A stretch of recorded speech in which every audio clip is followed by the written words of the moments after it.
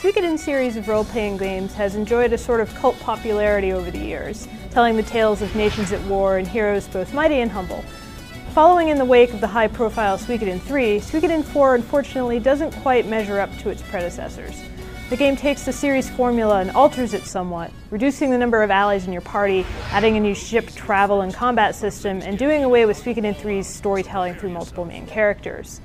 While the game keeps a nice cast of characters and a good narrative, the added tedium present in some of the new elements will likely restrict Suikoden IV to the series' most hardcore fans. A major attraction of the Suikoden series to fans has been the large and fairly diverse cast of characters that you can recruit to your cause, the 108 Stars of Destiny.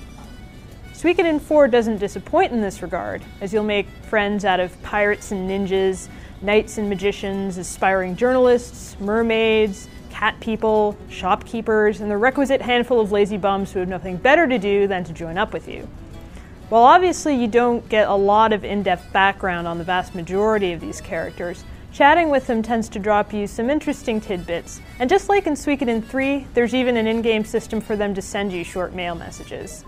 It's fun just meeting characters as you go along, knowing that you'll eventually be able to win them to your cause, while wondering what you might have to do to eventually entice them to join you. One of the most frustrating things about Suikoden IV is trying to actually get anywhere. Since the game takes place across a series of islands separated by wide expanses of ocean, you'll be spending a lot of time on ships traveling hither and yon. These trips take up a disproportionate amount of playtime and will start to wear on your nerves pretty quickly. That's because the ships you control, regardless of size or build, all move abysmally slowly. They creep across the ocean at a snail's pace, and instead of making the world seem vast, it makes you wonder about what kind of crazy viscosity the Suikoden seawater has. The ships also handle rather badly. They don't like to turn, and trying to navigate around narrow channels to get to some ports is a real pain. Also, islands have an invisible barrier around them, so if you sail too close, you can suddenly find yourself forcibly turned nearly 90 degrees and pushed back out to sea, which is extremely irritating if you're just about to dock in a port it took you 30 minutes to reach. Most of your journeys are across featureless leagues of water too, so it's not like you get to take in the scenery as you crawl along. It's just water as far as the eye can see and your ship moving almost imperceptibly. Sailing is no fun. Random battles are nothing new to Japanese RPGs, but battles in this game are so frequent you'll find yourself meeting a new group of monsters every few steps or every few seconds of sailing.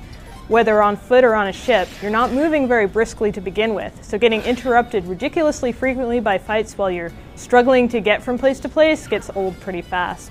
It's especially bad when you're on your boat, though, where trying to do something as simple as just turning your boat around 180 degrees ends up taking several minutes because you get thrown into battle twice. While not as in-depth or as tightly scripted as Suikoden III was, Suikoden IV still offers up a pretty interesting tale that does well to keep you hooked despite some of the game's annoyances. The main character in Suikoden games usually ends up with a rare magical artifact, one of the 27 true runes grafted to a part of his or her body. In this case, it's a particularly nasty rune. The Rune of Punishment is a deadly parasite that drains the life of whoever uses it. Once its host dies, the rune seeks out another person nearby to repeat the cycle anew.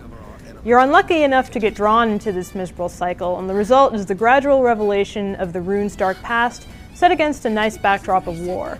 So things are at least kept interesting.